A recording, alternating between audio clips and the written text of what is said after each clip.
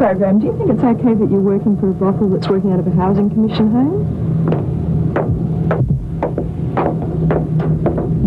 Can we speak to your boss? Who actually runs the brothel?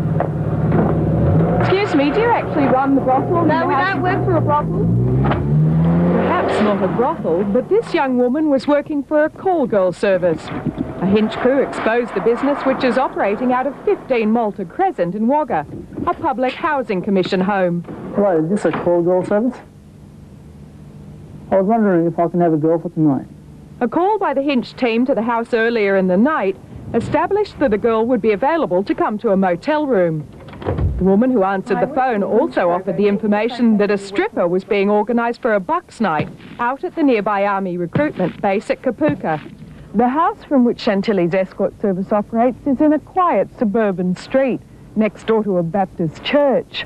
Residents are upset and worried about the operation, but were afraid to appear on television. Well, the business isn't illegal. It's operating from a housing commission home. And at $70 for half an hour for a girl, it's no doubt making a considerable amount of money. While it's quiet during the day, at night the activity steps up. How often do you come round here for call girls? The call girl? Oh, I don't need one thing. Beauty. You just help run the business? No, don't go making accusations. But no one was willing to talk to us about the business. Can you tell us why you're running a call girl service from here? Like I said, there's not one being run from here. Have you seen the little boy inside? So you've got 2 children living here, have you?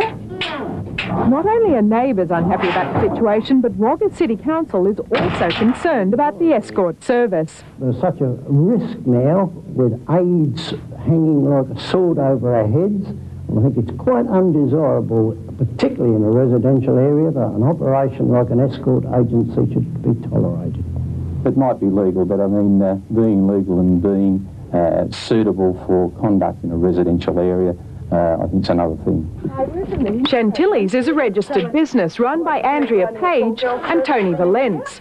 When the New South Wales State Housing Department found out that the business was operating from one of its premises, it moved quickly. We've obtained an eviction authority. What that means is that the people living in the home will be out by the end of the month and we'll be evicting them. What do you think's wrong with having a call girl service operating from a housing commission home? From where I sit, I'm basically about providing public housing and that our houses should be utilised for people in most need.